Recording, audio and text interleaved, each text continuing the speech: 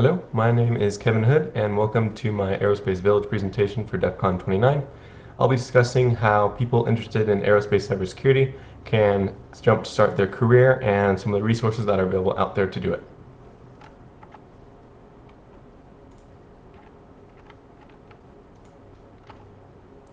So before I start, I must add that this presentation represents my opinions alone and not those of my employers. So who am I?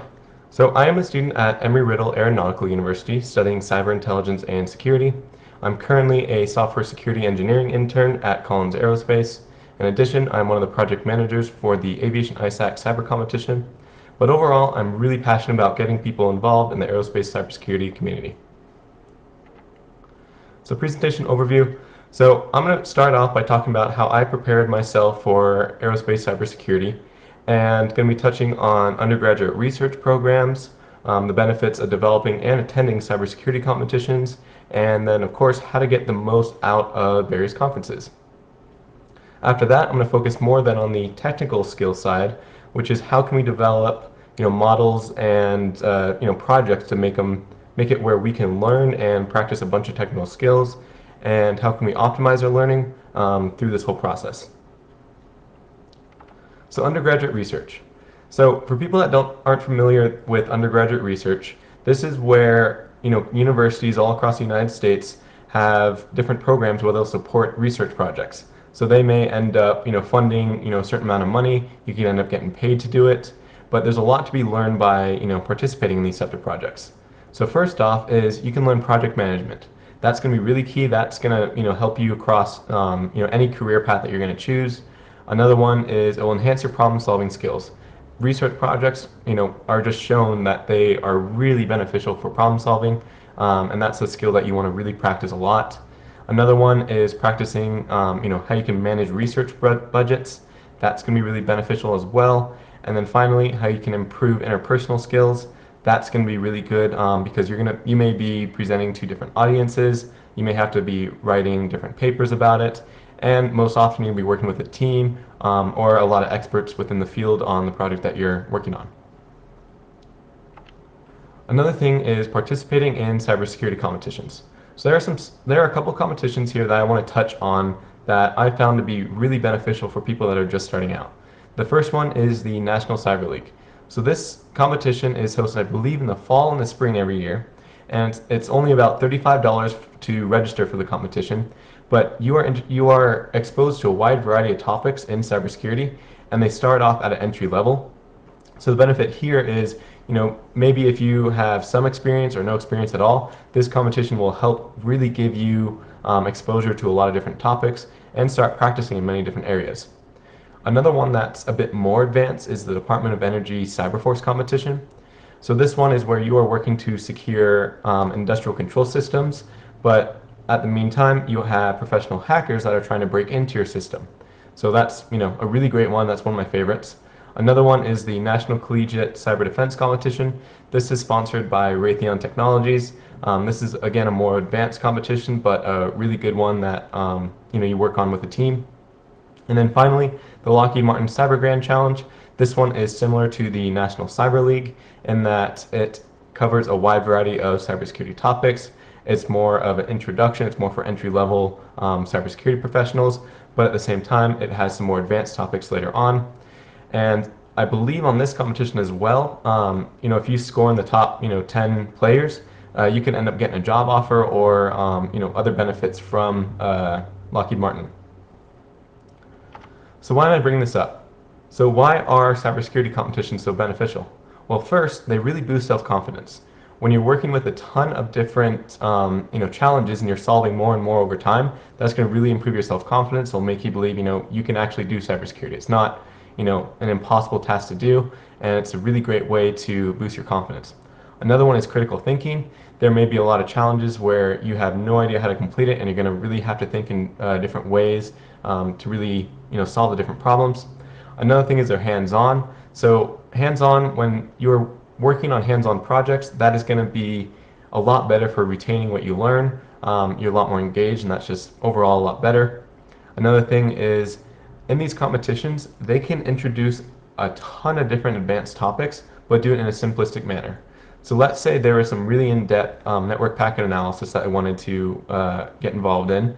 With cybersecurity competitions, you can start at a very low level and slowly build up your experience with that. Another thing is when these competitions are more team-based, you have the ability to really get more experience with working with a team. That's another critical thing that you're going to do later on in your life in a full-time career. And then finally, you get exposure to a wide variety of topics. So these cybersecurity competitions can be for tons of different industries. It could be for industrial control systems. It could be automotive. It could be aerospace. Overall, there's just tons of different topics that you can be exposed to, and it's really fun in that way. Another thing that I want to touch on is developing cybersecurity competitions.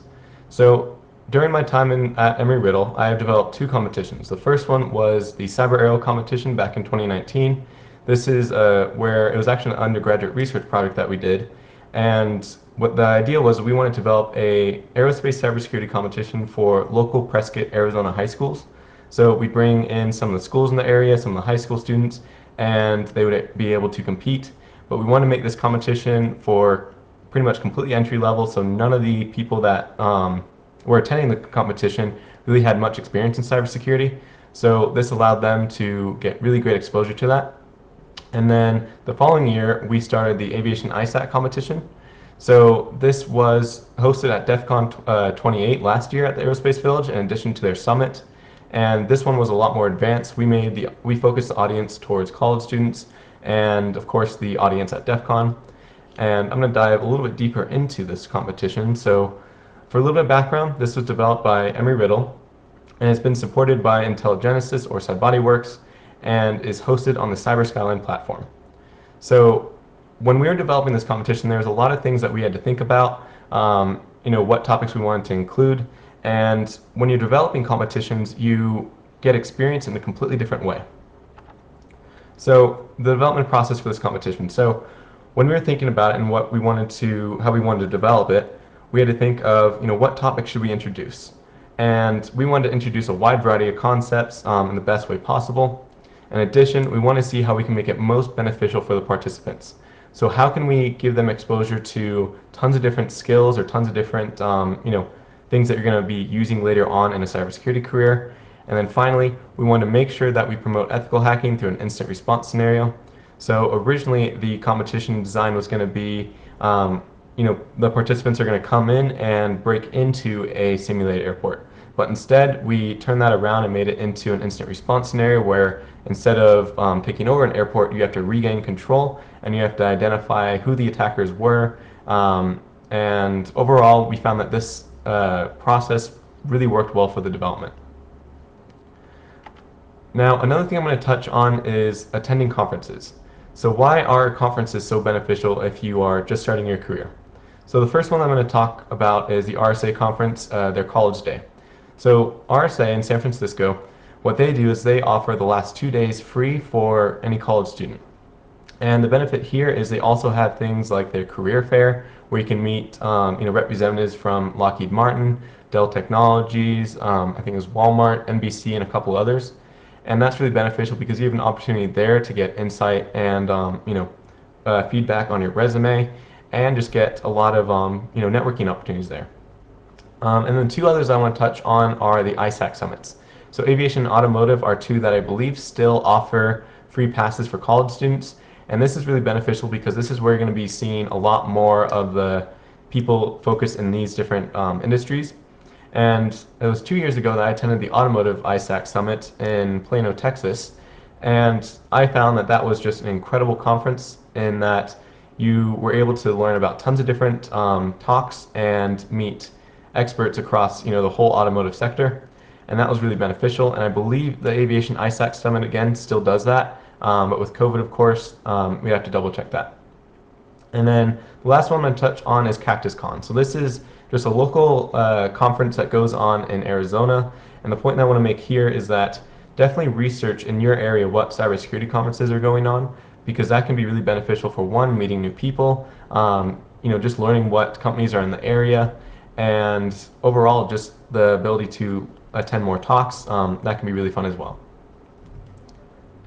So now, why are these conferences really beneficial? So the first thing is networking opportunities. So when we're first starting out, it's really beneficial to start building our network, start meeting a lot of people and start talking to them. That's going to be really critical. Another thing is presentations. So with presentations at conferences, you're able to get exposure to tons of different topics, and you're able to learn things that may be more fascinating to you or things that you don't really want to pursue as a career. That's really beneficial as well. And then finally, you get to learn about a lot of the different cybersecurity products that are out there. Some of the expo floors, you can just talk to the people, learn about what products they have, and that can be really great as well. If maybe you're looking at certain companies that you want to work for, you can learn more about them, and that is really beneficial.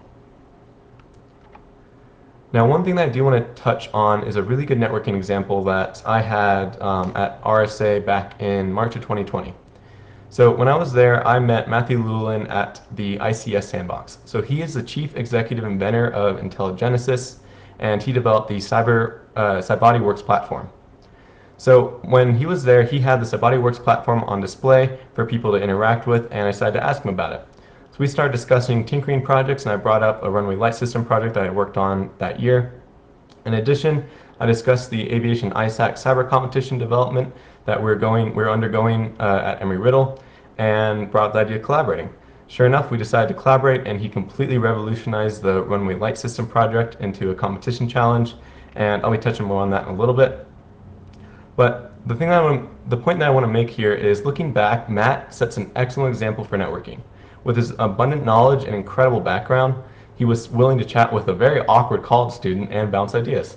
I think this is critical because people starting their career are looking for advice, and industry professionals that are willing to share their background and insights can really help us jumpstart our careers. Now, that's enough of the conferences and competitions. Now I'm going to be focusing more on how we can develop our technical skills. So with hands-on training I touched on earlier with competitions, there are a lot of benefits when you are participating on these types of projects. So first, you're going to be a lot more engaged with what you're working on, and you're going to retain a lot of the material that you use overall. In addition, you're going to be solving a ton of different problems, and that's going to be really beneficial to translate later on into work. And you're going to really want to improve your troubleshooting skills over time, because that's going to make any job that you have later on easier. So we're going to take a look at an example. So the runway light system project that I touched on earlier was a project developed for the Cyber Aero competition back in 2019. And it was later adopted for the aviation ISAC competition, where Matt from CyBodyWorks, he was able to completely rebuild it and make it into an incredible competition challenge. So the idea here is that it is connected to a Raspberry Pi, and it has a bunch of LEDs, and that's how we simulate the idea of a runway light system. So what is the architecture? So prior to Matt taking over the project, so the initial architecture was a web-based dashboard to manage the lights. We utilized the OpenPLC software. It was running on a Raspberry Pi, and we just had several LEDs connected to various GPIO pins. So that side of it was pretty simple, but then let's go into the development stage. So why are developing these types of projects really beneficial? So when you're developing them, you're going to get to work with things like Python, HTML, logic ladders, or any other things that you want to work with. In this case, we worked with Apache Web Server. We implemented various networking and firewall rules. We did a bit of Linux administration, and then of course OS hardening. But when you create a project like this, you now have a platform that you can use for pen testing. So now you can see how different security configurations that you put onto that system can then hold up to various attacks that you can try out later on. And this is going to be really beneficial as well, because you can now practice tons of security tools and see how your project, you can see how those tools affect various configurations in the project. And most of all, since this is not anything within the industry, this is not something you have to worry about any legal implications, so you can kind of just go crazy with it. So that's a really nice aspect of it. So let's look at how I recommend designing a project. So I'd say the first thing you want to do is take a look at some of the technical skills that you want to train. So maybe you want to get more well-versed in a certain topic. Maybe you want to get more experience in C or Python, and so on. That's what you want to make. You want to make a list of all the different technical skills, and then you want to research some aerospace infrastructure. So in this case, take a look at what infrastructure is in the industry at the moment, and see how you can use your skills to then simulate it. So what I'm getting at here is create a model that represents something in the aerospace infrastructure, and develop that model using the skills that you want to train. And then, of course, at the end, you're going to select the hardware components that you want to use, and that's how you can make it be a project that's more on a budget. So let's look at an example. So in this case, let's say I want to, get more well-versed in signal security, GPS, the IoT LoRa radio. Maybe I want to do some stuff with embedded systems. In addition to that, I'm going to do some 3D printing. So with that, those are the technical skills I have. Now I'm going to research some aerospace infrastructure. So in this hypothetical scenario, let's say we want to make it where we can track the various aircraft tugs around a terminal. So we want to log the location history and then see where they are at any given time. So this is just again a very simple use case for it. Then let's develop the model. So let's say we want to use LoRa nodes with GPS and make them all transmit their location and information back to a centralized LoRaWAN gateway. In this diagram, we have several tugs just all spread around a terminal, and then they're transmitting their GPS location to a centralized LoRaWAN gateway. Then we're going to select the hardware. So on a budget, you can just go on Amazon, find some very simple development boards. So in this case, I chose Maker Focus LoRa GPS module. Two of them for $30 two of them for $60 isn't too bad. In addition, you can get the LoRaWAN gateway hat for Raspberry Pi. That's about $140, a little bit more expensive, but still not too bad. And then of course a Raspberry Pi that's going to be connected to the LoRaWAN gateway. And the final thing is a optional 3D printer. So let's say you want to make enclosures for some of these embedded systems, then you can get a 3D printer. Now those are a little bit more expensive, but you could do that and take it even further. So the one thing I want to say as well is when you're developing these projects, you want to share about them. Write about it on LinkedIn. Share about it with various cybersecurity experts that you are able to connect with, and people like to learn about these different projects. Another thing is you can create a personal website. That's where you can go in a lot more detail about the projects, and you can have a more long-term place where you can store all that stuff. In addition, you can even give back to the community where you can turn the project into a kit and then share it on a website like Instructables, where other people can recreate what you work on. And so what are the benefits? So why am I even bringing up this part? So the big thing is when you're doing these projects, you're able to improve those technical skills that you set out in the beginning. In addition, you now have a penetration testing platform where you can really see how various pen tests affect your different configurations. In addition, you now have experience that is applicable to future engineering jobs. So for instance, like troubleshooting and problem solving, that's going to be really beneficial later on. And then of course, let's say as an entry level, you may not have a lot of material on your resume. You can now put these projects on your resume and really bring them up at interviews, and that can be really beneficial as well. So that's pretty much it in terms of those tinkering projects. Now I do want to touch on really briefly the next project that I'm planning to work on, which will be a large-scale model of a cyber airport. So the idea here is I want to make a diorama where we have an airport where people can plug in their laptops and start pen testing at various aerospace infrastructure. And what I want to do with this project is work along with the Aerospace Village and put it at maybe conferences or at colleges where people can just take a look at it and get some exposure to what the aerospace security industry has to offer. So this is something that I'm going to be sharing a lot on my LinkedIn, and I hope to be developing more and more in the future. And that's about it for that. So thank you very much for attending my talk. If you guys have any questions, please reach out to me at Robinhood on the Aerospace Village Discord.